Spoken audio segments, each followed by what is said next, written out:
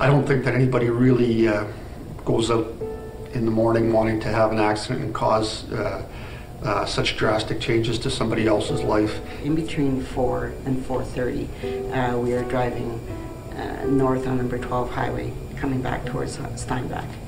Suddenly, Tyler's car came into our lane and we hit head on. All I really remember is kind of headlights, and then that's about it until 2 weeks later. Frontal fire from 911. We got a report of a 2-vehicle MVA approximately 7 miles south of Steinbach on Highway 12. Head-on, one vehicle requiring extrication at this time. When we collided together, the cab of the truck came off of the frame, and the airbags went off. Lots of smoke from the engine. When we hit that on, when everything was happening, we're looking at each other and wondering if this is it, or you know, are we going to be alive through this, or what's going to happen next? Yeah. I was not the first to arrive, but I was one of the first, and yeah, we were definitely prepared to have a fatality. I mean, very few people walk away from a collision, from an impact like this. And then after that, I tried to open the doors, and the doors was shut pretty tight from the accident for that. Then not too long after, the ambulance and everybody else showed up, and then they opened up the doors, and then they took us out. And after that, when they took us out, I don't remember too much things after that. The fellow in the car was about to, his extrication took the most amount of time. There were some undeployed airbags, which were a concern for firefighters there.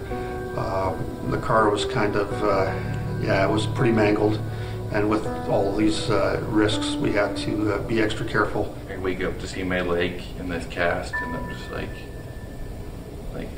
what's going on? And so my family kind of told me, you know, what happened and everything, and it was a lot to take in, for sure. It was good to hear in this case that everybody did survive and was making a recovery.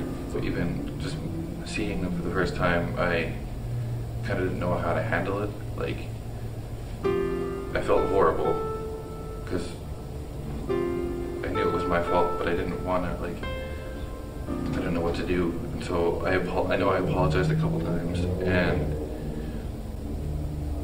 I just felt horrible. I really didn't know how to handle it, but I wanted to know that they were doing well and that they were both still here. It was time to, if he was comfortable, to meet with us and sit down and talk about the accident and make sure he was okay too.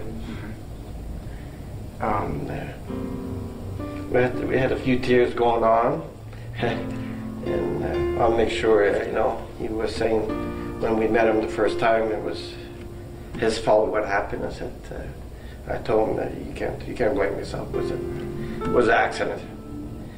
I said the main thing was together to talk about it, and I told him a few times too, is anytime he needs to talk to us about it, he knows our number. He give us a call and we could talk.